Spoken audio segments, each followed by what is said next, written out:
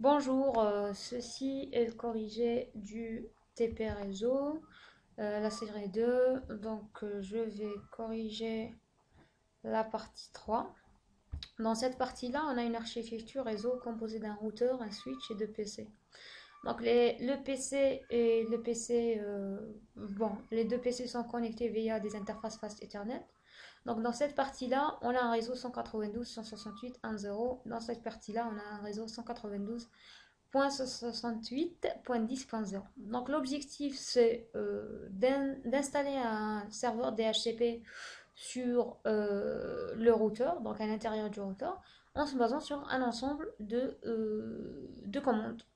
Inclut IP DHCP, on va inclure le mot pool, on va inclure d'autres commandes. Donc, ce qu'on va faire, on va mettre un serveur, dans le serveur, pardon, on va mettre des pools, donc des pools qui correspondent au réseau que le serveur DHCP va distribuer les adresses IP dessus. Je commence par mettre l'architecture réseau. Donc, on a un routeur,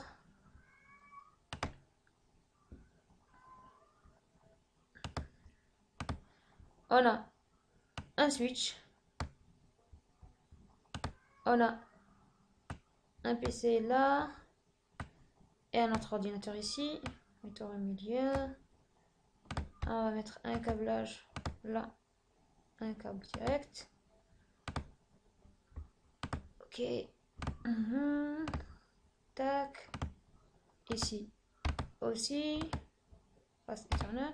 Donc sur le routeur, on devrait rajouter des ports Ethernet. Tac, tac, tac.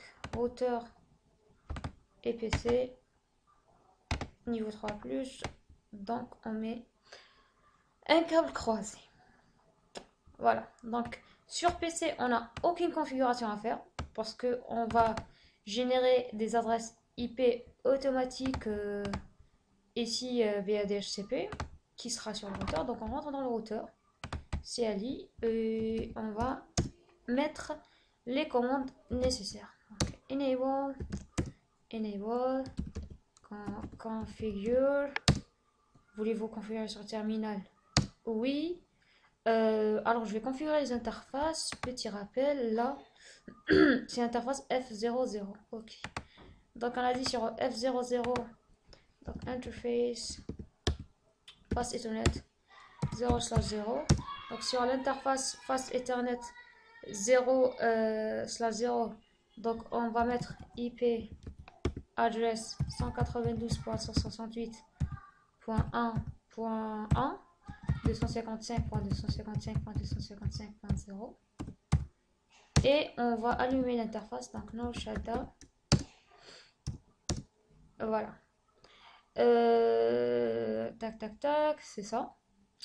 Ensuite on va à la deuxième interface, donc interface Ethernet 0/0. Non, pardon, 1/0 il me semble. À vérifier. Yep. Ok. Interface Ethernet 0/0. Donc on va mettre IP address 192.168.2.1, donc le deuxième réseau, 255.255.255.0. Ok, no shutdown pour l'allumer. Voilà, on vient de configurer les deux interfaces. Elles sont vertes, allumées et configurées avec des adresses IP.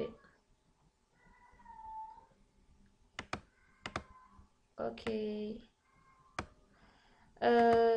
Exit. Donc maintenant, exit, pardon, on va configurer notre DHCP. Donc IP DHCP. Donc point d'interrogation. Donc on a pool, relay, exclude addresses. Donc nous on s'intéresse à créer des pools. On va créer pool. On va le nommer. Donc voilà. Donc là ça demande pool name. Donc on va mettre par exemple serveur 1 ou pool 1 ou je sais pas, vous le nommez comme vous voulez. Et là, on va mettre, on va regarder les adresses. Donc, on a default router, domain name, network. Donc, dans ce réseau-là, on ne s'intéresse pas au domain name. On n'a pas un DNS serveur. On n'a pas un DNS serveur, on ne s'intéresse pas au domain name. Donc, on va juste mettre le network, le réseau, que le DHCP, le pool serveur 1, on va distribuer les adresses dessus. Et on va mettre le gateway qui est default router. Donc, on va mettre network 192.168.1.0, 255.255.255.0. Ça, c'est le réseau. Ensuite, on va mettre default router. On va mettre l'adresse IP qui est 192.168.1.1. OK. Donc là, on a configuré le premier pool. Donc, on va encore une fois configurer le deuxième pool.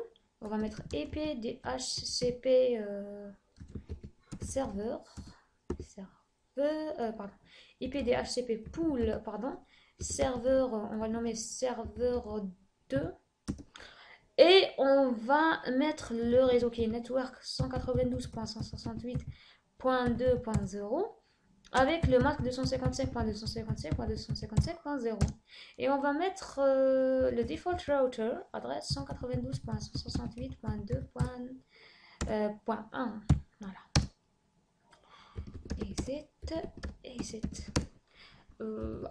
Exit. Voilà. Donc là, on a configuré le serveur DHCP à l'intérieur. Les deux interfaces. On va juste vérifier que notre configuration a bien eu lieu. Tac. Voilà. Donc il a DHCP request successful. Donc on a réussi. Et ça a donné les adresses IP 192.168.1.2 avec gateway 192.168.1.1 et un masque 255.255.0. Dans cette partie-là, pareil, on va mettre DHCP, on va regarder. Encore une fois, ça a donné les adresses nécessaires. Ok, voilà pour cette partie-là du TP. À la prochaine vidéo qui va contenir la partie suivante. Au revoir.